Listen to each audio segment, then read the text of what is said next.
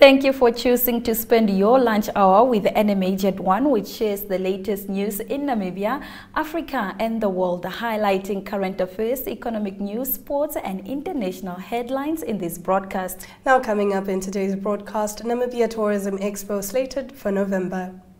Swapo Vice President Netumbo Nandi-Ndaitwah said she will address questions linking her to the Fishrot-financed 2017 Congress after this year's Congress. Medical interns at Uganda's Mubende hospital have gone on strike. I am Diana Master. And I am Aina Koya. This is NMH at 1.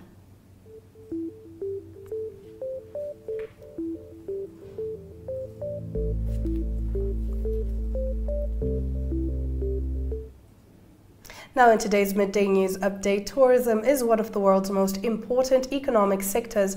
It employs 1 in every 10 people on Earth and provides livelihoods to hundreds of millions more, says Environment Ministry spokesperson Romeo Muyunda. The Environment Ministry is commemorating the day in Omutia, Oshikoto region. The World Tourism Organization is celebrating the day under the theme Rethinking Tourism, while Namibia is celebrating it under the theme Promoting Heritage Cultural Experience to Harness Sustainable Tourism.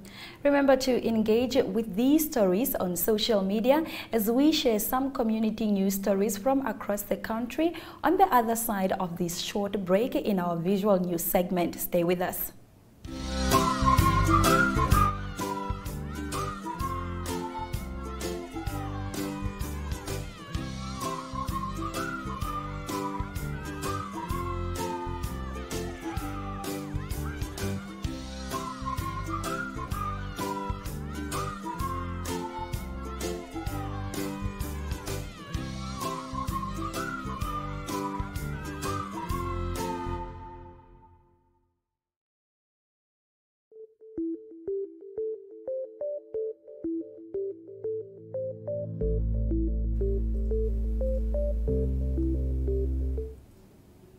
In our visual news this afternoon, this year's Namibian Tourism Expo is taking place in November at SKW. Henny Helden Hayes from the Synergy team talks about this event together with our sponsors. Let's have a look.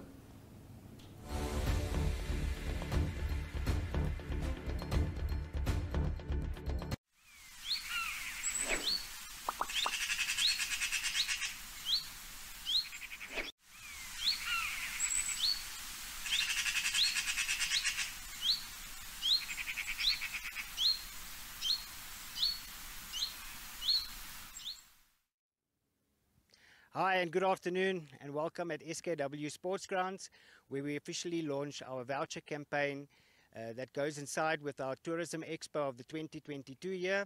Tracy, thank you so much for taking up this initiative by the Expo team adjacent with Tourismus Namibia.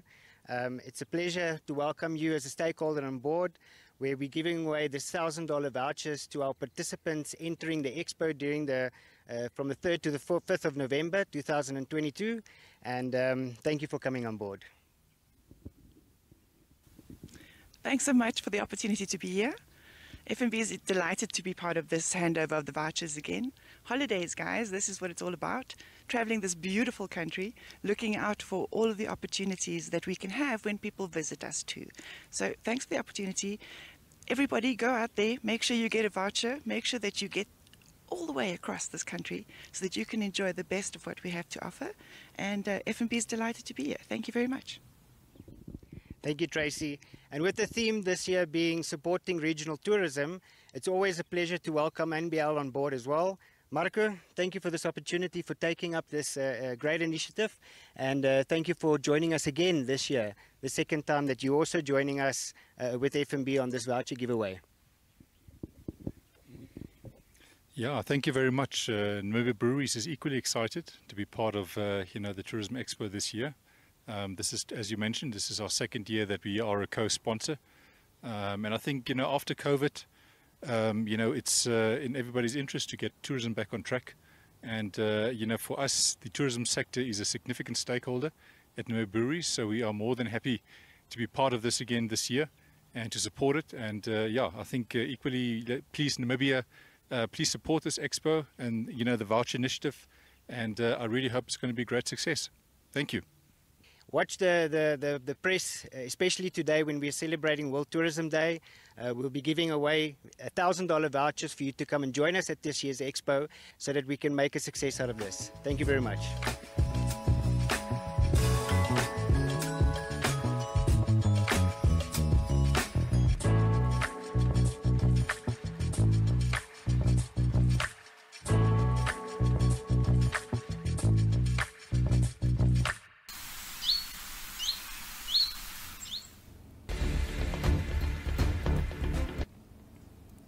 Moving right along, the Buy Local, Grow Namibia initiative seeks to empower local entrepreneurs over the weekend with a market at the Franco-Namibian Cultural Center. Julian Dabolsko, the director of the FNCC, talks to us about the event.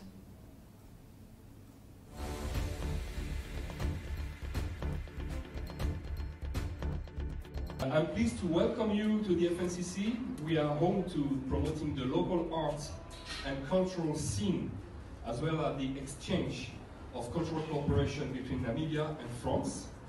And today we are honored to host more than 40 local entrepreneurs who are going to showcase their savoir-faire from diverse sectors: cuisine, beverages, entertainment, beauty products, media and services. So they are all here already, and I want, because I know they can hear me downstairs, that they are welcome, and we're very happy to host them. I want, first, we are honored to welcome the Minister of Industrialization and Trade, Honorable Lucia Netumbo. Thank you for gracing us with your presence today. We are honored that you will officially open today's fair. Also welcome to Sean Pang, Resident Coordinator, UN Namibia. Thank you for being with us today, and also opening the fair. Also, very warm welcome to our esteemed guests. Vice President Netumbo Nandi-Ndaitwah yesterday said she will address questions linking her to the Fishrot-financed 2017 Congress after this year's Congress. More on this story in our newspaper review segment.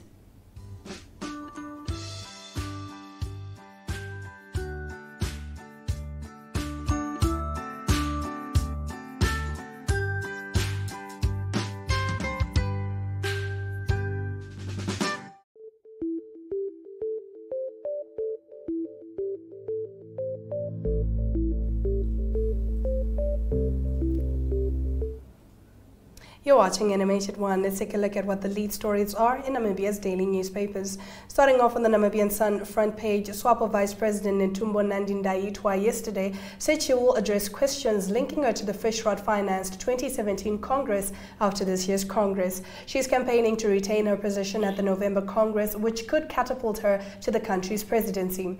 Nandi-Ndaitwah has been branded as the least corrupt amongst those vying for the position, but former Swapo Party Youth League National Executive member Sioni Ikela disagrees with this notion, saying victors at the 2017 Congress are products of Fishrot-funded campaigns. Speaking on the Evening Review yesterday, she said any leader who is a product of the 2017 Congress is a dirty product because this was a Congress that was funded with the dirty Fishrot money. The records are there for all to see.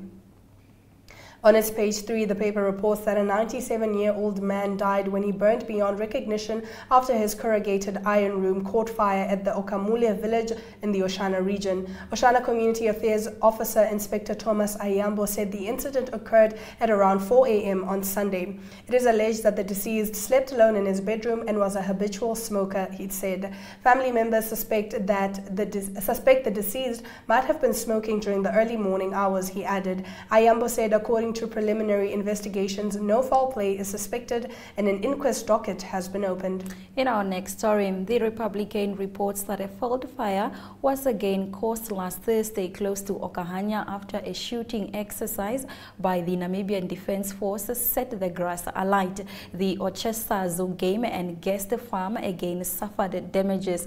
The NDF had to pay the owners more than $500,000 in 2018 after a similar incident in in 2014.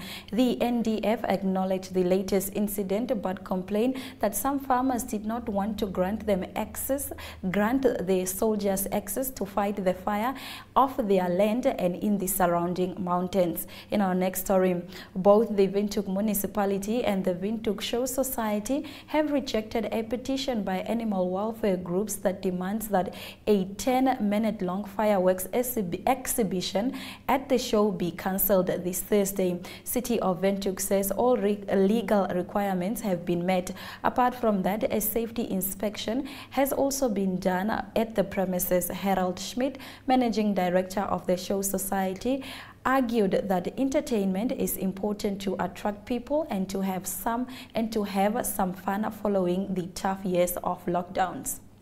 Now the Algemene Zeitung on its front page takes a look at Namibia, which is currently courting Namibia's diaspora.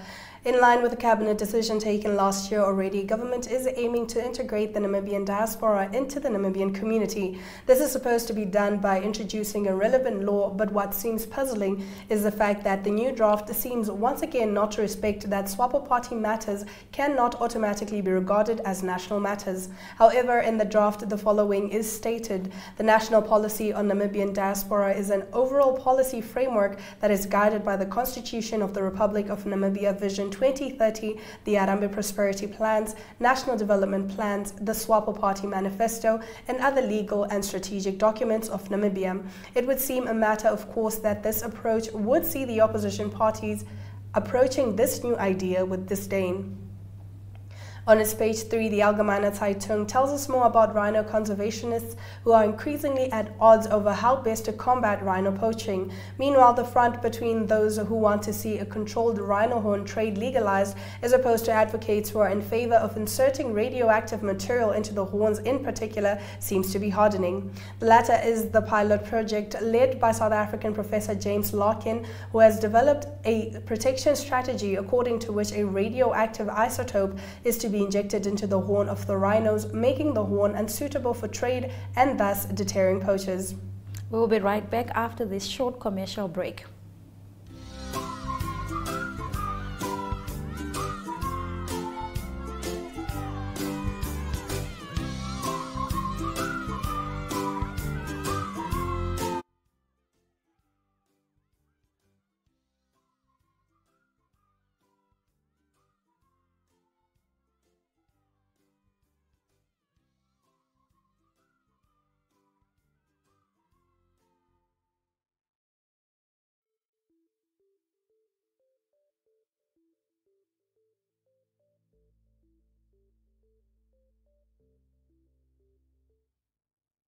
Let's continue with our newspaper review. The Namibian newspaper zooms in on a Swapo Vice President candidate and current Prime Minister of Tourism Pohamba Shifeta, reporting that the 54-year-old has said that it is time for his generation to ascend to the party's top leadership position. Shifeta also emphasized that he will not pull out of the vice presidency race at the upcoming Swapo Congress, where he is set to compete with the 54-year-old Prime Minister Sarah Amadira and her deputy Netumbo Nandi-Ndaitwah, who is 69 years old. The Expo and People's Liberation Army of Namibia fighters gathered on Friday at the Katutura Youth Center and threatened to hold a peaceful demonstration at State House if the government does not respond to their pleas to return part of the 36 million Namibian dollars they claim was given to them by the apartheid government. In another story, 2 police officers from Oshakati region arrested in connection with corruption on Friday were granted bail when they appeared in the Oshakati Magistrate Court yesterday. Now, New Era leads with word that serious allegations of impropriety have been made against former police chief Sebastian Ntunga and some of the top brass of the Namibian police.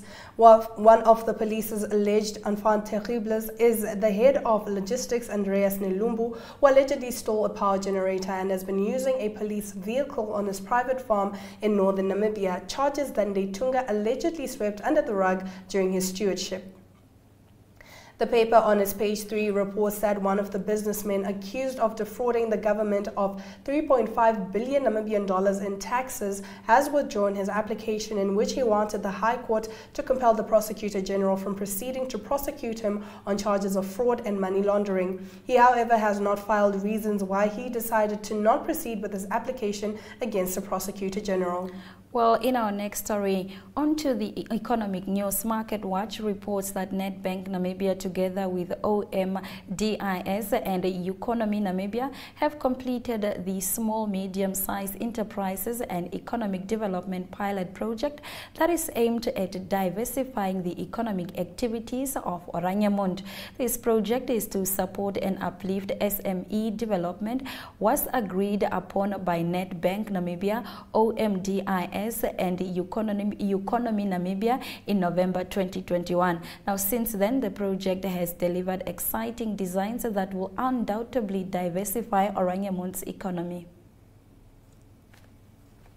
Now, an investment in women will accelerate agricultural growth while addressing food security and self-food reliance. We'll take a look at this story after the break in our economic news segment. Stay with us.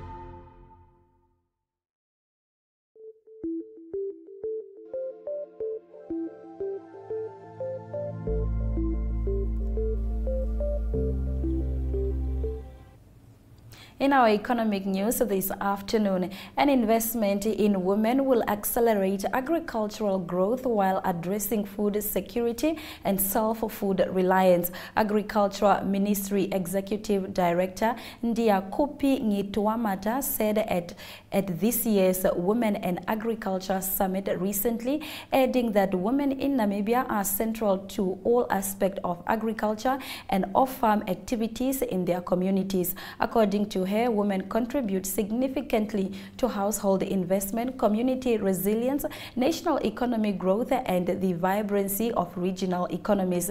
Ngitwamata said, despite the role women play in agriculture, they are constrained by lack of involvement in the decision-making process and access to finances, adding that the agricultural sector, and particularly farmers in communal area, face the challenges of market access, lack of agricultural mechanization, and value addition to agricultural produce. The ministry has initiated programs that aim to empower women with the belief that empowered women farmers can increase their income, develop a stable rural livelihood, and contribute to food and nutrition security, she said. This includes the dry land crop production program, which supports small, medium-scale crop farmers with subsidies, agricultural production inputs, and mechanized services.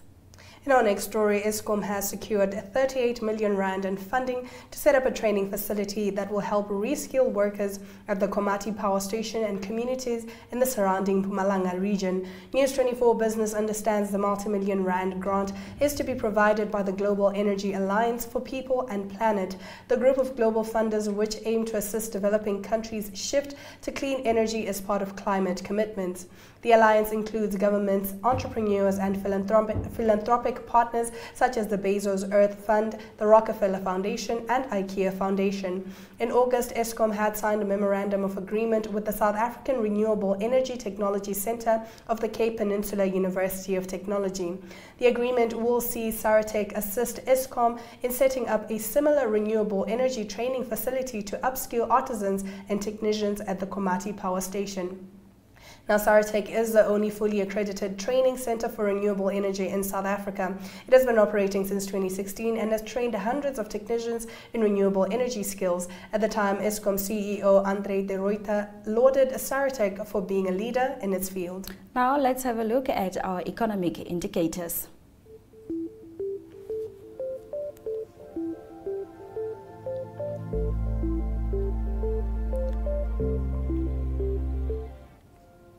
The Namibian dollar is on an onward trajectory, increasing in value in relation to most currencies.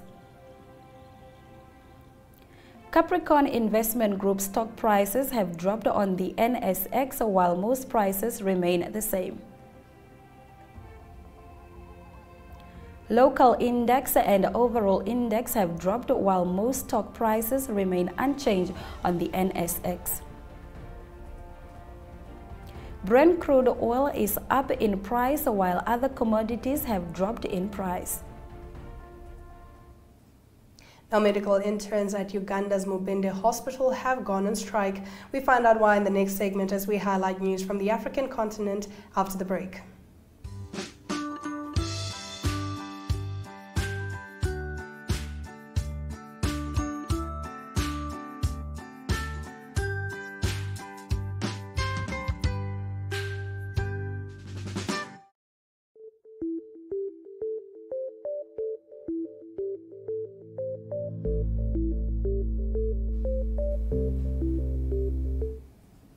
In the news from Africa, medical interns at Uganda's Mubende hospital have gone on strike accusing the government of not providing them appropriate safety kit, risk allowances, and health insurance. The hospital, located some 150 kilometers from the capital Kampala, is hosting the main isolation center for Ebola patients as the outbreak continues to spread in the central region. All 34 interns, including doctors, pharmacists, and nurses, said in a statement that they would not return to work and want to be evacuated to a facility with safer working conditions. 6 intern medical workers are said to have been exposed to the virus and are currently in isolation, waiting for their results from the lab. Authorities says they have at least 36 suspected cases of Ebola, although not all have been confirmed.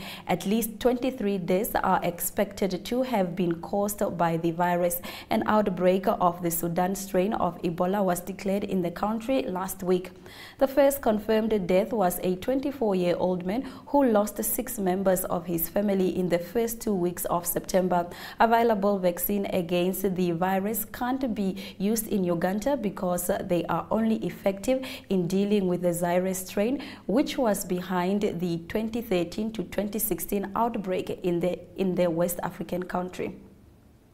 Moving right along, a panel set up by Nigeria's National Human Rights Commission has recommended the dismissal and prosecution of a number of police officers for torture, extrajudicial killings, and illegal detentions. The committee, set up in the wake of mass street protests against police brutality in 2020, has not said how many officers it wants to be dismissed or prosecuted, but that this will be later made public at a later date. The panel, headed by a senior judge, Sulaiman Galadima, has also ordered the payment of compensation to victims of police brutality.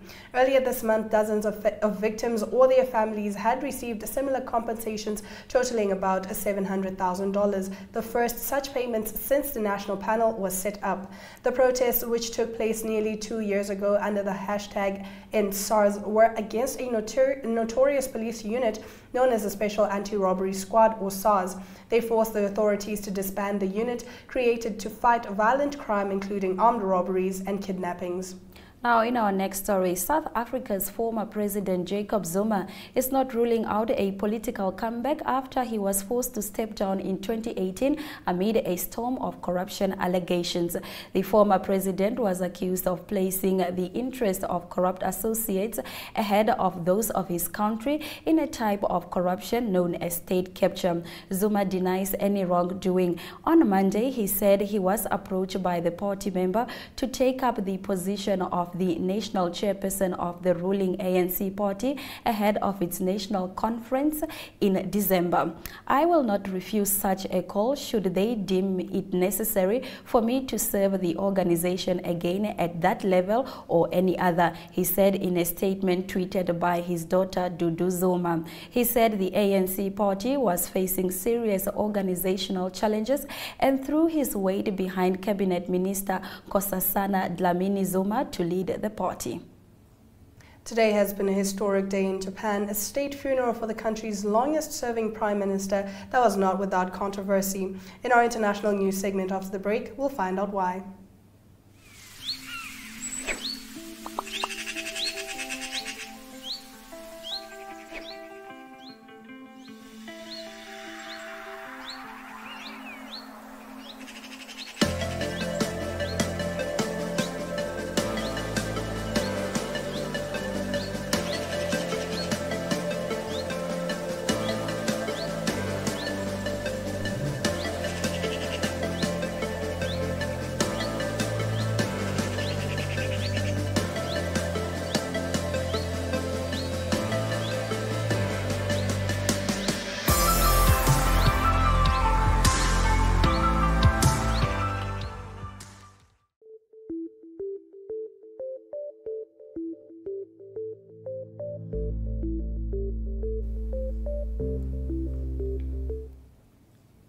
You're watching NMH at 1. Headlining our international news, today has been a historic day in Japan, a state funeral for the country's longest-serving prime minister that was not without controversy.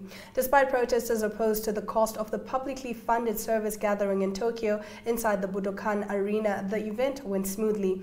More than 4,000 people, including about 50 current and former world leaders, attended the somber ceremony.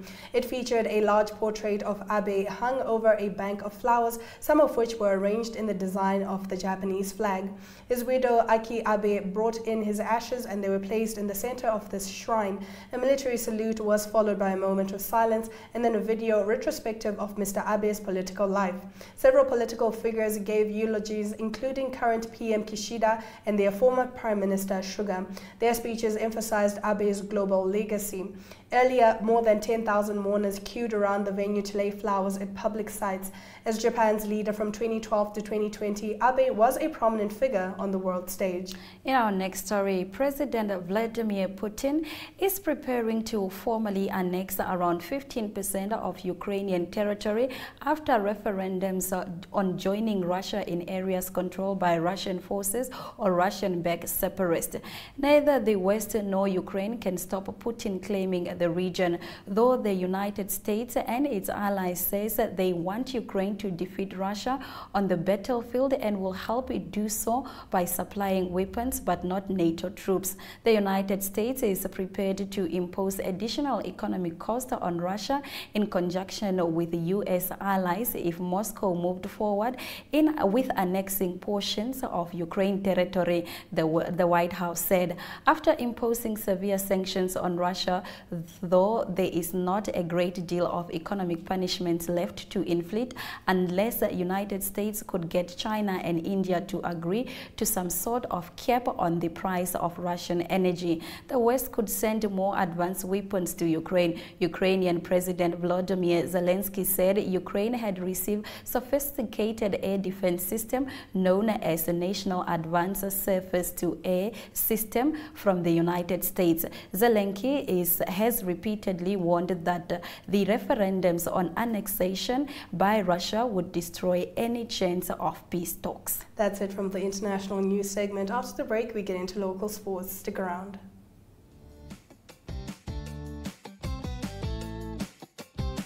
The My.NA Cars Show provides viewers with the best in-class cars content, engaging interviews, as well as a showcase of the latest cars-related news, products, and services. If you would like to feature your brand or campaign on this platform, contact My.NA at synergy.com.na. My.NA Cars, more than just a ride.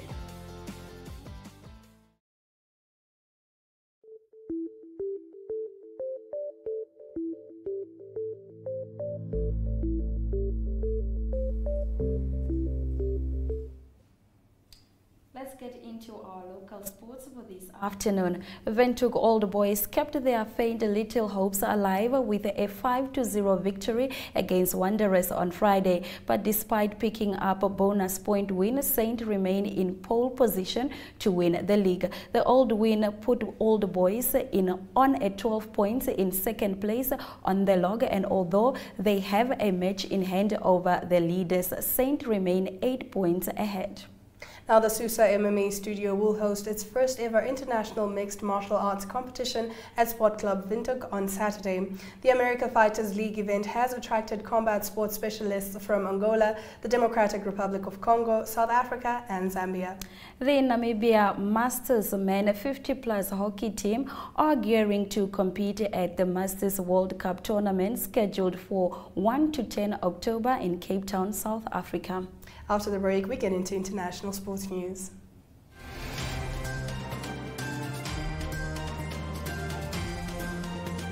Iranga Talk brings you community news in the Oranga region. For news-related or advertising queries, contact Iranga Talk at synergy.com.na. Iranga Talk, our community, your news.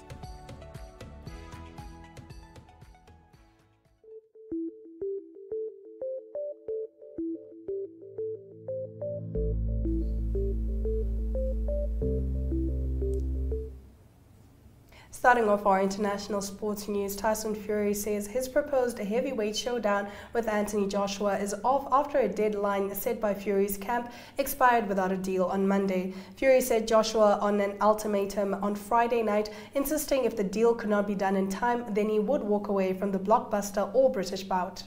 The Uruguayan defender Donald Arroyo is in danger of missing the World Cup after his club Barcelona said on Monday he would undergo surgery on torn thigh muscles.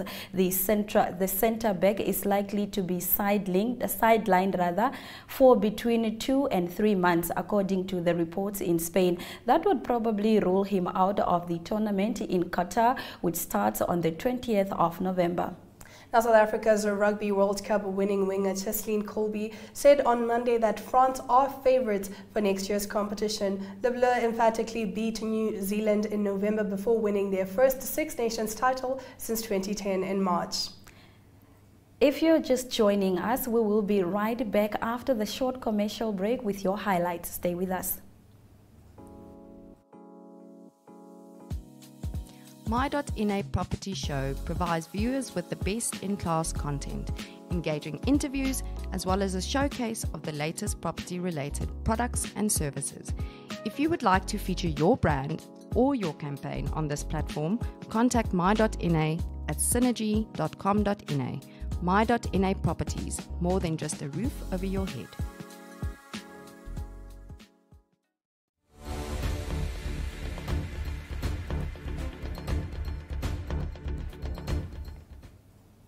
You're watching NMH at 1. As always, we end off the show with the highlights from today's broadcast. Medical interns at Uganda's Mubende hospital have gone on strike, accusing the government of not providing them with appropriate safety kit, risk allowances and health insurance. Today has been a historic day in Japan, a state funeral for the country's longest-serving prime minister that was not without controversy. Windhoek Old Boys kept their faint title hopes alive with a 5-0 victory against Wanderers on Friday, but despite picking up a bonus point win, Saints remain in pole position to win the league. Those have been our highlights. Thank you very much for staying with NMH at 1 and for spending your lunch hour with us. Remember to tune in every weekday at 1 p.m. as we take you through the latest happening in Namibia and beyond. Now, that is it from all of us here in studio. Today is World Tourism Day, and here is a short video about the Tourism Expo.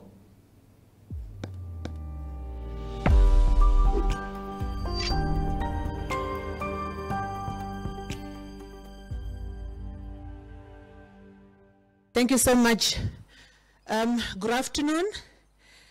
The Honorable Deputy Minister of Environment, Tourism and Forestry, Honorable Heather Sibungo, allow me to welcome you to your first introduction and first phase of the Namibia Tourism Expo, which you were unfortunately deprived of last year by COVID.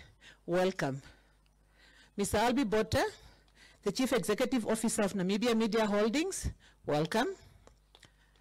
Allow me to acknowledge the presence of Binzo, Mr. Binzo, representing the CEO of Namibia Tourism Board, who's not here. colleagues from the media, members of the tourism industry, all protocols observed. Good afternoon.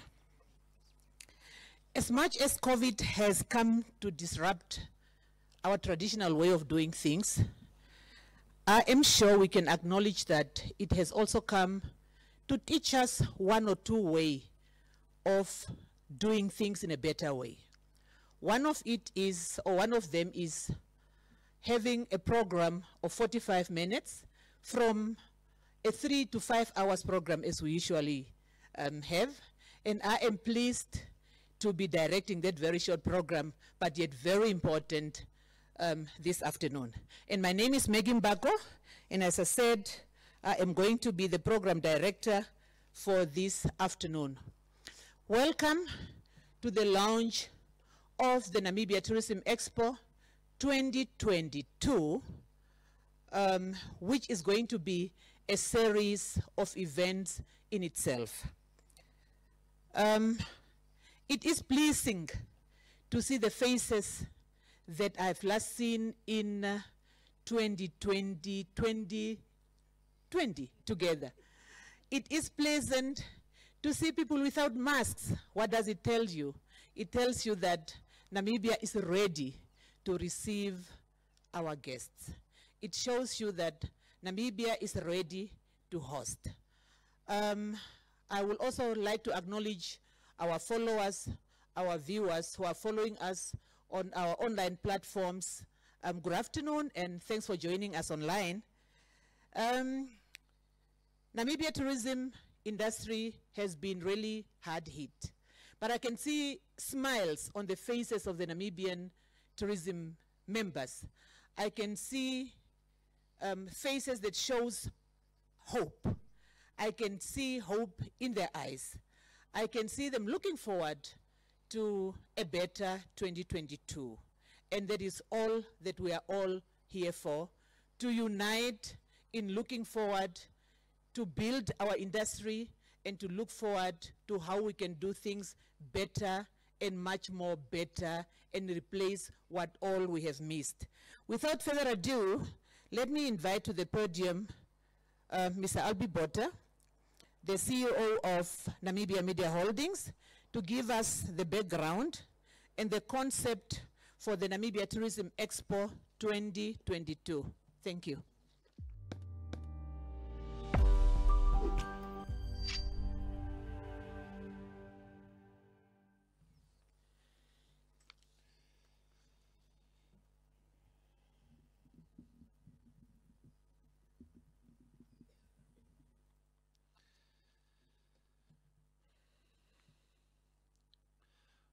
Honourable Heather Shibungu, Deputy Minister of Environment, Tourism and Forestry, distinguished guests, members of the tourism family, the media, ladies and gentlemen.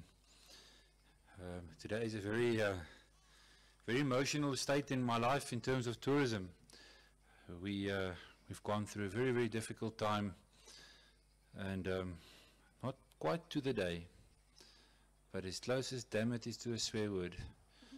2 years ago, this country was shut down because of COVID-19.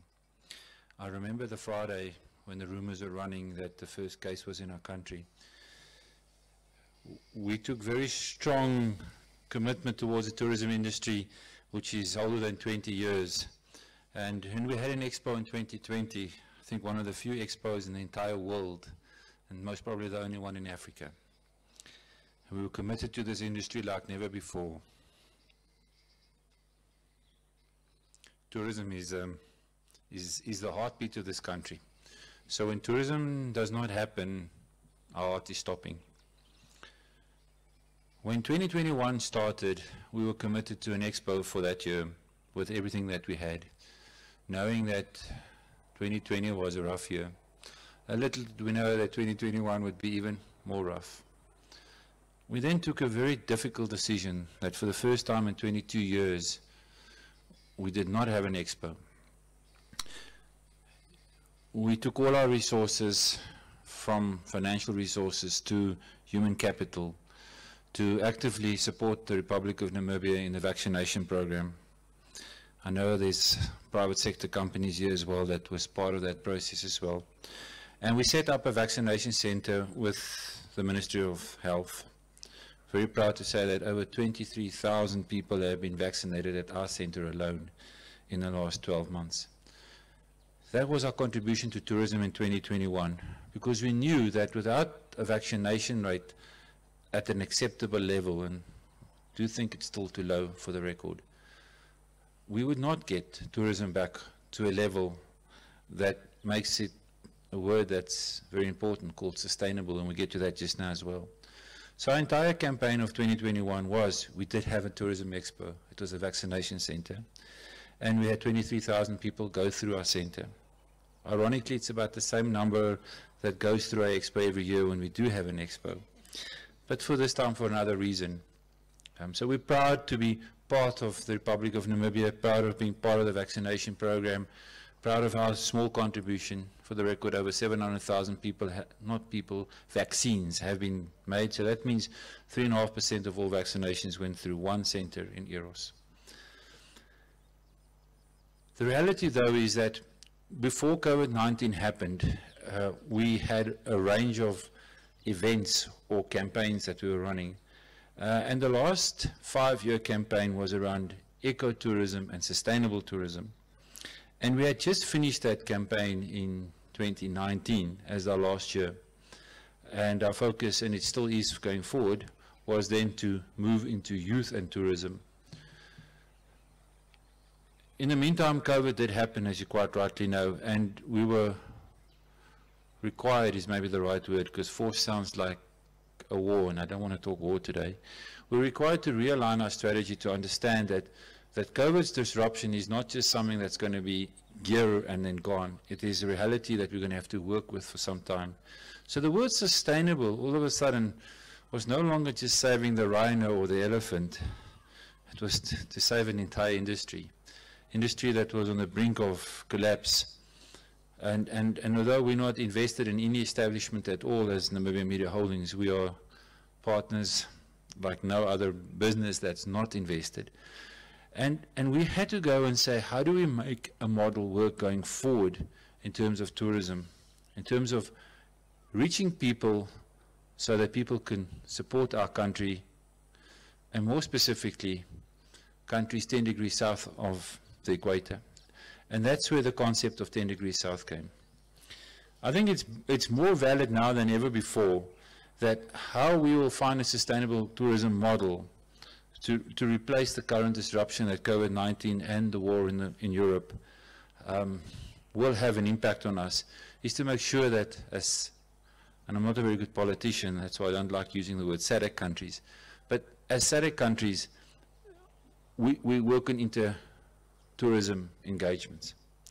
So that's where we are now, actively finding ways, how do we get tourists from Botswana, from South Africa, from Zimbabwe, from Angola, from Zambia, our neighboring countries to support us.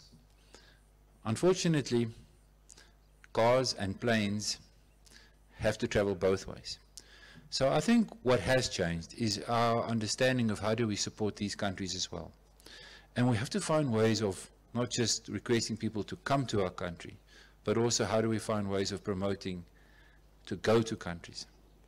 So small things that we've started, because things do start with small ways, is we started a program on our new television station called Kaap Vol Hoop. And how do we start, as the first one, inter-tourism between the Western Cape and Namibia. And this type of strategy we will do with all Southern African countries and actively promote that country and promote our country, that country and our country, so that we can make sure that this concept of 10 degrees south is not just a statement but a reality. And we believe by following this Southern African engagement strategy that we will hopefully contribute towards tourism in this country as well. I understand that the world is out there. I understand that the money is in the world out there. I also understand that without the world it will be difficult to be sustainable, and that we do need the world to come and visit us. But the Namibia Tourism Expo commitment is to making sure that we can find a sustainable model within Southern Africa. There are other shows, other expos that will take on the world and make sure they come visit our country.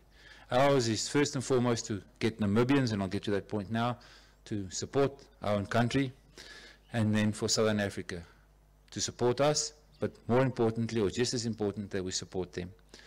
So, last point I'd like to make about this concept of sustainable tourism is, how do we actively encourage Namibians to support their own country? One of the themes that we ran over the years, a couple of them, one of them was recycling and sustainable tourism. And I'm proud to say that I still think one of the reasons why our country and our towns are 1,000,000 times more cleaner than any country in Southern Africa is because of that campaign. And we didn't do it alone, we worked with other people. But the other one was supporting the towns and making sure that we don't just go through a town, that we stop and engage the town and understand that Onjevarongo do have crocodiles. And what does it mean when Onjevarongo has crocodiles? So we're back to that space right now. And that's why our theme this year is taking tourism to the regions. The official Tourism Expo will be between 3 and 5 November. It will be at SKW. We're very excited about that campaign. We've had discussions with various role players in the industry, and they feel a lot more comfortable that the Expo is in November than in their high season in May. And so we will continue with that plan of action this year. But it's a long time between the 9th of March and the 3rd of November. And a lot is happening in our country between the 9th of March and the 3rd of November. So what we'll be doing as Namibia Media Holdings with our team is to take tourism to the regions. We will actively work with 3 partners, and I don't want to go into the details today because we'd like to keep you in suspense. We can say it's the Kunene region, we can say it's the Ronga region, and we can say it's Oshona region. The reality is that we've got to get tourism to the people as well. And when I say tourism to the people, it's more than just a hall with stands. Sorry. It's more than just having an event like today. It's more than just 2 or 3 days. It has to be an active campaign in that period. So if we are going to do something in, say, July, then it's not just 3 days. It's that entire month, and our focus will be on that region, promoting that region. Secondly, although we're in the game of Expo, and Expo by default means that you come to a place, you engage the place, you see what there is to offer in terms of establishments. Nothing is more powerful than showing the establishment. So what COVID has done is it's changed the landscape. It's changed our understanding of how we can share a message. Now, I'm not a big fan of virtual tours, I must be honest. But it's extremely powerful of getting a message across. So when we do engage a region, like the Kunene region, we will actively engage the region, not just the event, and make sure that we share the story of the Kunene in terms of its destinations. We decided to focus on 3 at a time, because unfortunately, I'm an accountant, but that's not my problem. That's Lou Allen's problem, who's in charge of finance. My problem is that I've got to make sure that it's sustainable. In other words, that we can afford to do this. Right now, as we all know, money is very scarce, and therefore whatever we do, we have to do it in such a way that it's cost effective. And that's why we said let's do 3 regions at a time. You can do the maths, it'll take a couple of years to get to them all. But it's important that we get to the people on the ground and share their stories on the ground in terms of tourism. And that will be our commitment when we engage these 3 regions between the 9th of March and most probably by the end of September, because we've got to start planning in October in detail for the November Expo. So a bit of background, we're taking tourism to the regions, and we will celebrate the Namibia Tourism Expo from 3 to 5 November at SKW. Our focus is on making sure that we play an active role in sharing the message in 10 degrees south and helping in our small little way of contributing towards intertourism between us and these 10 degrees south countries. if anybody have any ideas of how we can do it even better, please work with us. There's a campaign that we're also running right now. It's called 2, and it's actually a corporate social responsibility campaign. But it basically comes down to the principle of how do we do things together. I think this industry is renowned of working together, so it's maybe a good example of how things can be done. But it doesn't mean that we can't do it better. So if there's any specific ideas, we're extremely open to working with people. It's only one message, and that is how do we make sure the heartbeat of this country called tourism it is bumping, but it's very soft. How we can get this heart rate up faster. As much as I'm safe right now, fully vaccinated, I cannot deny that the reality of COVID is still out there, and therefore in an environment where COVID is still we need to continue to be safe and do it in such a way that we can stay open. I think it's one thing to close down, it's another thing to open up, and then you can close down again, and you can open up, but then it gets to a point it doesn't work anymore. So we can't open, close, open, close, open, close. That door must now stay open. Otherwise, it won't open. So thank you for making time this afternoon. It's a real honor for me to be part of this wonderful campaign that's much older than I am in terms of my commitment to NMH. Very proud to carry on with this message, and thanks for everybody for the support. Thank you.